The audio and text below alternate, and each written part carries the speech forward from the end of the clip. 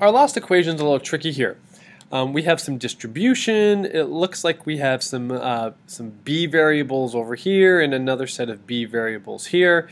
So before we do any sort of solving steps, the first thing we need to do is we need to look to simplify this particular equation first. So to simplify this, we will first of all do our distribution. 2 times b is 2b. 2 times -3 is -6. Plus 3b equals -16.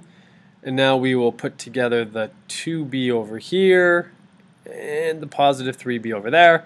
So we will get 5b minus 6 equals -16. Now we're ready to do our input-output system. So we'll start with our variable, which is b. If we look at the equation, the first thing we would do with that equation, or that expression, sorry, is we would multiply b by 5. That gives us some value. And then we would subtract 6 from that, and that gives us -16 as our output. But of course, we're trying to solve the equation, so we need to work backwards. So we will start by adding 6, and then we will do the inverse of multiplying by 5, which is dividing by 5. So once again, we are working backwards from order of operations, and we are using the inverse operations. So let's finish this off here. According to our work on the right, we need to add 6 on both sides. Notice that once again our -6 and +6 are opposites. They cancel out, leaving us with 5b equals -10. -6 plus 6 is -10.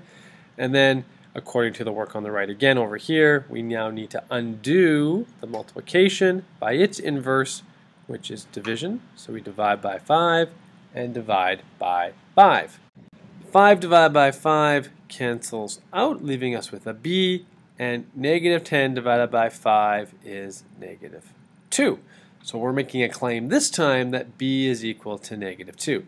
So let's check that. When you check a more complicated equation, it's really important that you start at the very beginning, because you might have made a mistake when you did the distribution. So I'm going to start right back at the beginning. b is -2 minus 3 parentheses plus 3 times -2 equals -16. So I'm going to use order of operations. It says we do the work in the parentheses first.